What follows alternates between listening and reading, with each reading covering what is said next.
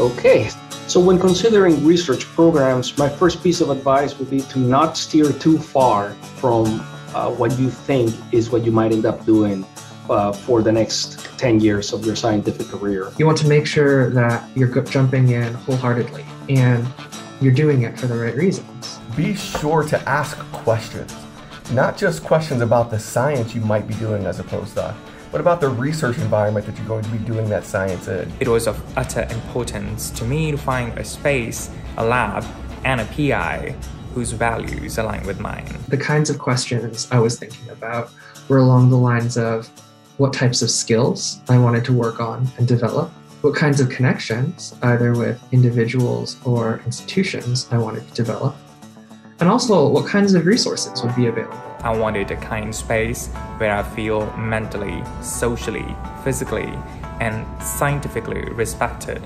supported, encouraged, and welcomed to be myself.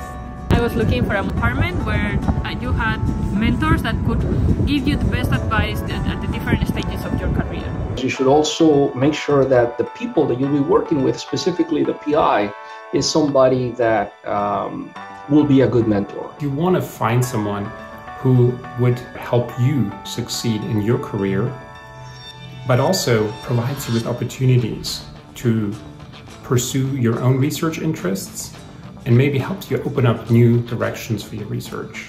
If you're really interested in what a PI is doing in terms of their research, don't hesitate to just reach out to them. Especially those faculty that you have a real genuine interest in. It really means a lot to them that you're interested in their work and that you've taken the initiative to really show that you want to join their lab. I would encourage you to be patient but persistent, as our faculty are very busy, but you can always reach out to our office as well.